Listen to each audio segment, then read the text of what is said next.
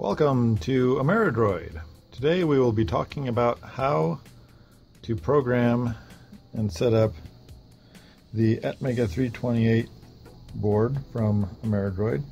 This is also using the PL HX cable, which is the USB to serial adapter for the Arduino, so you can program it.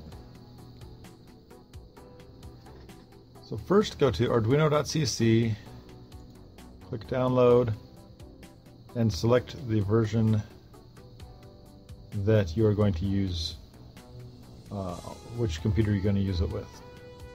We'll also be doing a tutorial on how to do it with an Odroid as soon as we get that figured out. Alright, well, I've already installed it, so here we go. And this is one of the default samples which you can get from examples under basics, and it's called Blink.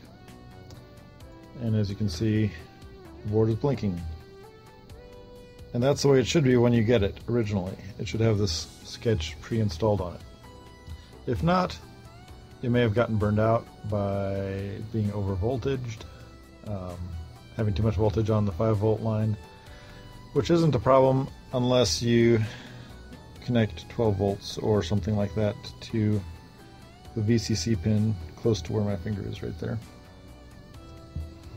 Now, there's other ways to blow them up too, but at the price that they're selling at, that's not a huge problem.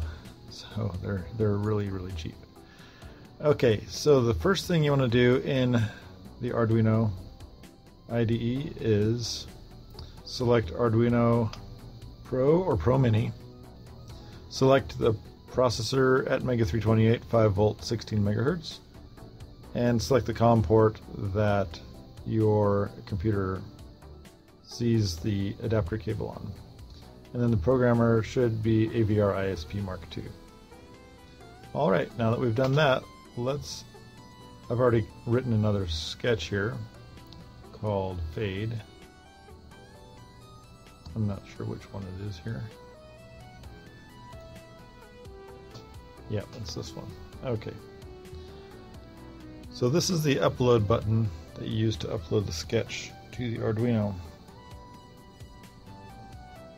This button right here is the reset button. That needs to be pushed down directly after you push the upload button and held down until the upload is finished.